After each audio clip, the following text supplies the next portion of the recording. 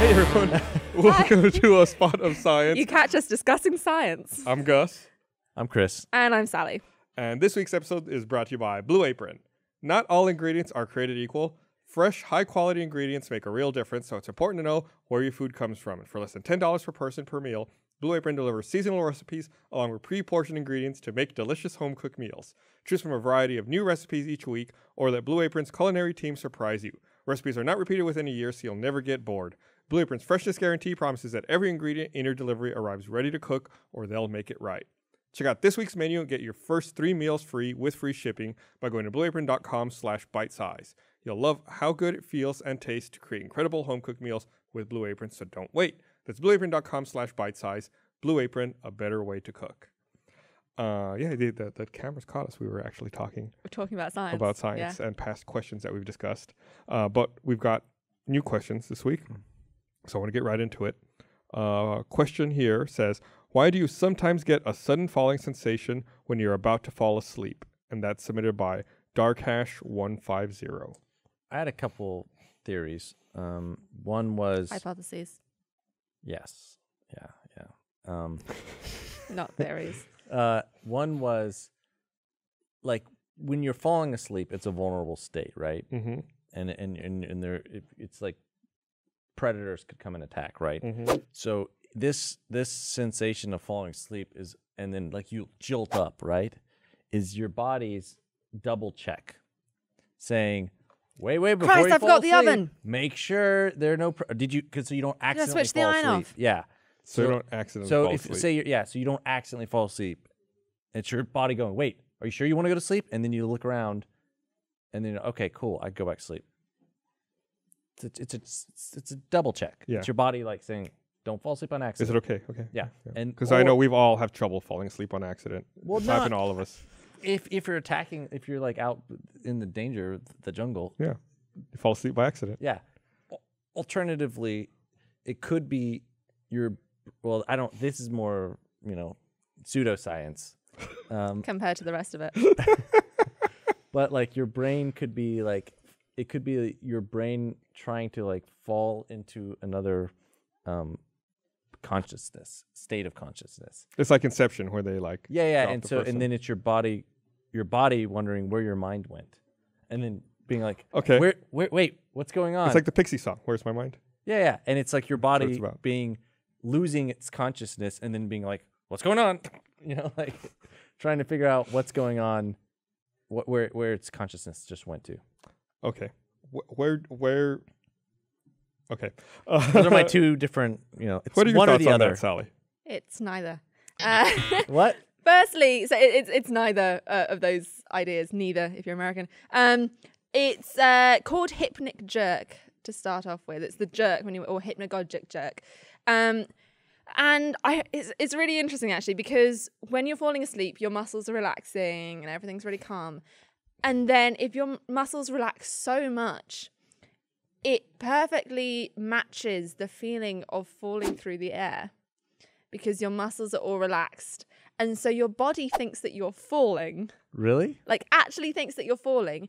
And so you get a muscle spasm to try and stop yourself from falling. Like, so when you feel like you're falling, it's because your brain is literally like, oh my God, all my muscles are so relaxed. There's no pressure pushing up on them or no sense of gravity. It feels like you're floating.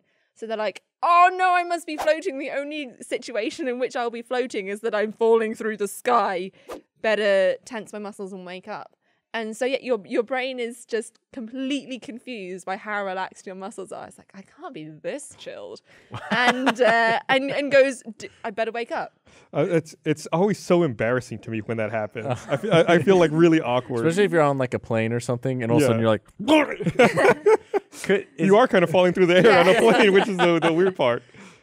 Could there be a situation where you gave some sort of drug or What's it with you and drugs? You gave someone some sort of drug or alcohol or something where they became so relaxed where their body was again like, he's falling. Like artificially create that. Probably. I wonder when you say that how it happens to an anaesthetists, not anaesthetists, other people doing the anesthetics. But if you receive an anesthetic, I mean, there are so many examples of where your muscles are paralyzed, but your mind is still conscious. Yeah. And so you can feel someone operating on you, and you're in immense pain, but you can't say anything. Hey, sleep well That tonight, sounds kids. like a nightmare come to life. That's something you'd want to wake up from. No, absolutely not. And so, yeah, I wonder in that situation if your muscles are so relaxed because they've literally been artificially relaxed, whether you get the same thing. I don't know. I mean, it's quite possible because it is literally just a relaxation state. I imagine it's more likely to happen when you're lying down because then you don't have the effect of gravity. But if you're lying down, then yeah, maybe. 'Cause there could be a really cool roller coaster indoors that just makes it seem that you get injected. Cool roller coaster. You get injected with this stuff, and all of a sudden you're like, ah! You're like falling. Well, no. So you only had that. You only had that snap falling because that's your muscles tensing up, and once they're tense, you no longer feel like you're falling. You're like, yeah, have you been indoor bungee jumping? It's like you just get a rat. But aren't there those like sensory deprivation chambers? Yeah. Where I imagine it might happen in that as well. So you're floating and then it feels like there's nothing around you. Well, I've got a question here that has a pun in it, so I apologize in advance. Okay. Hello. Hi. Hi. I'm a biology student, and this question has been bugging me for years now. There's this little bug called a bombardier beetle that sprays boiling hot acid on their attackers and prey, 100 degrees Celsius. They eat other insects. So my question is, how come a bombardier beetle doesn't blow its own legs off? Kind regards, Brit. Brent, I frigging love this question. Brit. Okay. Brent. Brit. Brit. Like you. Um, So Brit, I frigging love this question. So good. what do you have to say about that, Chris? well, Tell us about the bombardier It's beetle. interesting because it's very. Have you seen the movie Aliens? Yes. No. No. Okay. Well, or Is that the one Alien. where the thing comes out? Yeah. I haven't So seen their that blood either. is acid, Yeah. and it's a self-defense mechanism too. But because it's their blood, and their bodies are adapted to control acid, that it doesn't It's okay. burn through them, right? So it's just like a body adaptation, right? Mhm. So it's Well, not. this isn't just the chemical constituent. This is the temperature It's 100 that degrees they're asking Celsius. about. It's literally boiling. Yeah, and they can do, but their body's able to sustain 100 degrees temperature. That's the question. Yeah, How? and their bodies can. Okay, they Is just what I'm can't. saying. They can't. They're able to sustain, or they spray in such a way where only their like hot stuff is visible, and maybe if they miss their legs, and they an accident happened, they could burn off their legs if their legs. I are just like the strong idea of calling beetles parts beetle hot stuff. Hey beetle, show me your hot stuff. enough. They're beetle huts. Also, in another situation too, I am not too super familiar with beetles and what kind of like if they have hives. I think they're pretty have- like hang out on their own. Okay. But if there was like a hive of beetles, then they might blow off their legs like bees. Like when bees Worker, sting. yeah, as to protect the hive or Mm. protect their young. So it could be a self-defense. It's like a kamikaze, like protect at all costs type thing. Okay. It's not a protect at all costs thing. They survive it, and they're unscathed. That's what I thought. How do they So survive the that? question is, how do they survive it Yeah. unscathed? So yeah, I'd never heard of this before. I'm terrified that I'm going to run into this beetle now. they're amazing, and so many videos of high-speed cameras looking at them. So if you got the beetle, it's in the hind legs, and they can send out 2 amazing squirts of I think it's benzoquinone is the chemical. So it's not quite an acid, but it's a very noxious chemical, and they can target it as well. So they can spray it in your eyes a bit like skunks. They can make it more of a mist. They can control it so well, and it is boiling. So I think the control room actually pulled up a video of the bombardier beetle doing Let's its see it, thing. okay. So let's check this out. He's a. It looks mean. I was just say he's a nasty. Whoa. Whoa. I So thought they've stuck a pin to its back. yeah, I just so they thought that can it would move shoot out the back. I didn't realize It does. Oh, You haven't seen it no, yet. the Whoa. front there. Is it the red stuff? There we go. Oh, So my the front of God. the beetle's on the left, Yeah. and it's ejecting it from its back end, but it's sending it. Has it ever burned off its own foot though?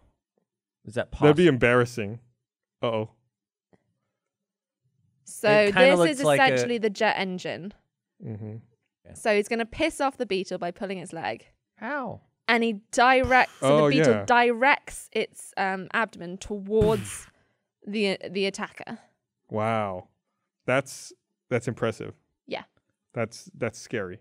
So it has to have some sort of protection on its legs, because that was kind of So on the outside of its legs, that's not living material. That's like our fingernails. That's chitin and scleratin. yeah. So he doesn't feel it. So it's just kind of like Yeah, that's like a suit of armor.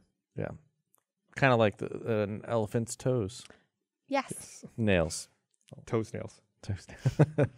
And so what happens is, so this benzoquinone that they're squirting out, it needs 3 different chemicals to produce it. And they keep those 3 chemicals in 3 different parts of their body. And it's only when those chemicals come together and they react in a very, very exothermic reaction, that's what generates the heat and brings it up to boiling, that it does get to this boiling temperature. So if they can control how it reacts, they can control the temperature. And then they very recently, as in I think it was either last year or the year before, started doing these amazing scans inside a beetle as it is ejecting this hot liquid.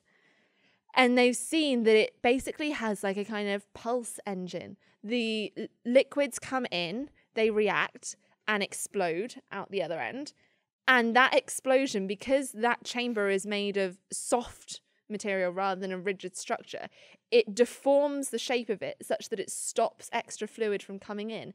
And so the mixture is always reacting in pulses. And so you've got a hot pulse and then a cold period and then a hot pulse and a cold period. And by timing those hot pulses, they allow their own body to cool down enough that their own body never reaches 100 degrees. So that kind of sounds to me like how a car engine works. Exactly, Like taking in the fuel, compressing it, combusting. It's exactly that, but in an organic system that has evolved. And the crazy thing is that, so it can't just be one big jump. There always has to be an incremental advantage. So it's a simpler version that's a little bit more complicated, that's a little bit more complicated than that. But each version has to be better than the previous one. You can't take a step back and then go forward again. Every iteration has to be better. And this is evolved. It's so cool. That's insane. So if an animal, let's say a predator, ate the bombardier beetle, and then all of those different chemicals combined, would it explode and boil in their mouth? Probably. I mean, the problem then is it would be mixing with other fluids, and so it would be more dilute. And they're very good at sensing, so they'll do it from a distance. And so they can squirt quite a long way. That's what she said. And it's boiling hot. boiling hot benzoquinone, as you do. So yeah, it's unlikely that they would get. Obviously, they do get eaten. And if you're a big enough animal, it's going to burn such a small area of you that it won't be a problem. But yeah, it's still freaking amazing that they can do it. I hope I never encounter a bombardier beetle. I really want to life. encounter a bombardier beetle. Well, I maybe in a I controlled was going to say environment. send me one in the post, but that's just not legal. So don't do that. All right. Well, I think I learned that. I hope we do not have these beetles in the U.S. I hope that. I don't know where they live, actually. I see that some live in Australia, which makes sense, of course. All the cool stuff lives in Australia. But none here in the U.S. All right. So thanks, everybody, for watching this episode of A Spot of Science. As always, if you have any questions you'd like us to tackle, send us an email to sciencespot@roosterteeth.com.